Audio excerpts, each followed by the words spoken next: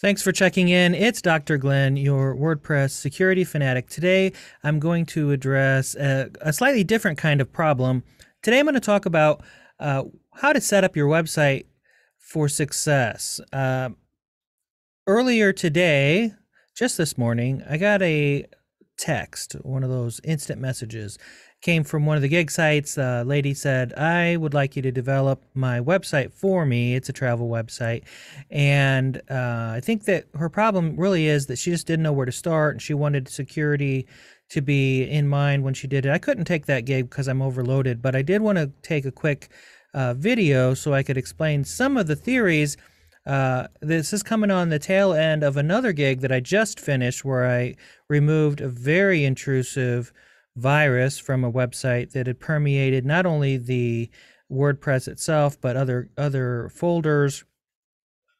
And I think my biggest concern about that was that I had to turn the website back over to the client, and it wasn't functioning when I turned it back over. So they gave me this website. Of course, it's broken. It's all messed up and defaced and everything. And they said, oh, please remove the virus that's in there. But I think the client's expectation is that I'm going to go in, I'm going to fix everything up and hand them back a website that's 100% functional, and they're going to be getting orders and everything's going to be patched up. And sometimes it goes that way, but it didn't go that way this time. What happened this time was the client had themes that were paid for, plugins that were paid for that were not updated, and sort of fell into a trap that I see a lot of people fall into. And let's get into that right now. I'll address that this very minute. So I'm going to share my screen so you can see what I see. So let's say that you decide you're going to buy a theme. So you go out to a site like themeforest.net and you go to buy one of these themes. Well, first of all, you need to know that when you go to a premium theme outlet, a lot of times those themes are not available in the WordPress repository. What do I mean by that? Well, I mean, when you are in your WordPress and you click on themes, you're going to see your theme. So this 2021, 2022, and Divi, for example. When you go to add a new theme, you're going to see the different themes pop up, and there'll be details and information that are populated by the WordPress community usually, and you get ratings and you can sort of see what's going on. You can go to wordpress.org and check their resources and find this information. It's your business you're talking about here, so it's worth knowing what you're putting in there, right? However, let's go back over here. When you install these themes, I'll just, for example, what happened to my client. So he went to a place like this. I think it actually was ThemeForest that he bought his theme from, but it was a while back. So he comes in here and he looks at these themes and he says, boy, you know what? I want to sell stuff. I know I'm going to be using WooCommerce. So look at this. It's responsive. It's a WooCommerce theme. Let's get into it. So he buys the theme. I'm just using this one as an example. What do you get with these? Well, you get a license. It's $60 to use the theme to begin with. A lot of times these themes will have lifetime updates, and then sometimes they'll offer support. So this one gives you support for 6 months, and then you have to pay extra. It's very typical if you want support later on. And the themes do a whole bunch of stuff that brand new users don't understand. And if you were to click on the preview and you look and you think, boy, that's neat. Look at that slider right there. And there's little animated things happening. And once you've been around for a while, you'll know there's nothing special here. But yeah, people see it, they like it, so they buy it, okay? And that's fine. It's certainly their prerogative. But what happens with a lot of these themes is that either the theme just goes away, they stop updating it, and the client keeps using it because that's what they have, and they don't want to completely redesign your site. So they're going to use it for as long as they can. Or what happened to my client recently was that the theme was still being updated, so he thought everything's doing great. But what happened was when he installed the theme to use on his site, it said that the theme was prepackaged with some plugins that were necessary. So as soon as he installed it, these pop-ups said you have to activate these plugins, and so he went and he activated them. So now he has a paid plugin or a paid theme. He has to pay extra every year or every so often if he wants any kind of support from the person. Now remember, we're talking about a casual user here, so they might need that support from time to time. And a whole bunch of themes that came prepackaged with it. What a value. However, later on, those plugins don't work anymore. A lot of them get abandoned, and the ones that aren't abandoned oftentimes will become paid plugins. So now not only does he have to pay for upkeep on the theme, but he has to pay for premium plugins if he wants the theme to work. And before you know it, he's shelling out an extra $200 to $400 every single year to use one of these budget-friendly themes, and that's just not right. And so as a remedy to that, I want to talk a little bit about what I recommended to this one client. And let me share my screen over here. So the client, the theme that he had came with the slider and everything. And after I fixed the website, if you activated the slider plugin, the website would crash because everything was so out of date and the like. Some themes just have all that stuff in it.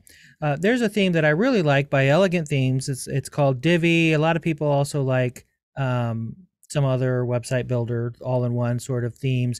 This is the one that kind of changed my life. A lot of websites that I've built for people use this particular theme. It has the sliders, it has the parallax effects, it has all kinds of neat things all built into it. You don't have to have a bunch of plugins that you buy separately. It's all included. As far as the pricing goes on this, I just bought the lifetime one-time deal, and so I can just be done. I can put it on all of my websites. I can use it over and over again. There's an $89 a year fee. I'm just here to tell you, if I'm going to build a brand new website, I'm probably going to use something like this. And there's a couple of other ones too you might have heard of that do this kind of thing. Divi is excellent. I think I bought my lifetime license back in 2016 for this theme, and they've updated and updated and updated. So it's not going away. Super popular, good group of people. No, I'm not being paid to promote this. I'm not going to post an affiliate link or anything. This is just good information from one person that wants to help other people out. It's a good way to go. It doesn't take any longer to learn than anything else, and you can just do everything with it. It's just amazing.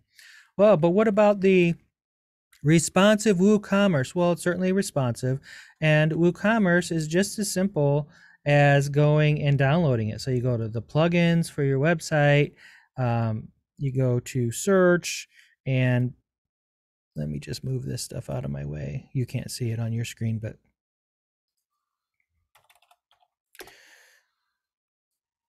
okay, add new plugin. Sorry. We'll just start with Woo, and there it is, WooCommerce. All you have to do is just click install, and it just works. And the other thing that I find is that a lot of people will install a bunch of plugins when a couple will do. For example, they're installing Jetpack. It's an okay thing. And then they install W3, and then they install other ones that do the same thing, and lo and behold, their web host actually has a cache in it, and so they didn't need it, and they just keep adding and adding and adding. There's other videos that I have on my channel all about why you should not do that. You really only want a few plugins running the things that you can absolutely not do without. So if you're searching around and you find a plugin that does one thing for you, it's not necessarily a good idea to install that plugin. What you probably want to do is go out and find a plugin or two that solve several of your needs.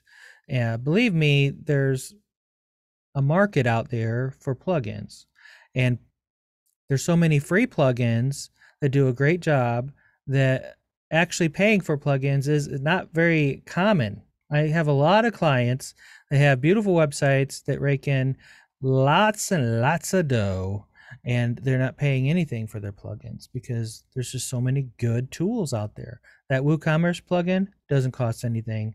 So I just think a couple of the things I really want you to take away from this is when you're out there searching around for themes, maybe don't choose the paid themes at all. Just grab the theme that either comes with WordPress, like 2021 or 2020 theme, and they're great, by the way.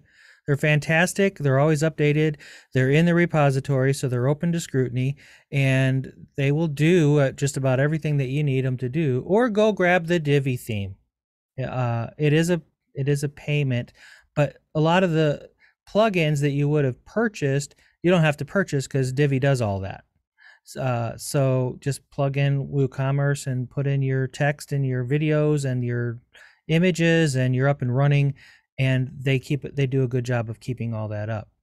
You don't ever want to get hacked, of course. You need to have a good word fence, is my suggestion, firewall, and keep up on the WordPress security. But start out to begin with. It amazes me how some people will shop around for their hosting. They'll shop and they'll shop and they'll say, oh, this one's $2 cheaper. Oh, well, this one's $3 cheaper. I think I'm going to go with that.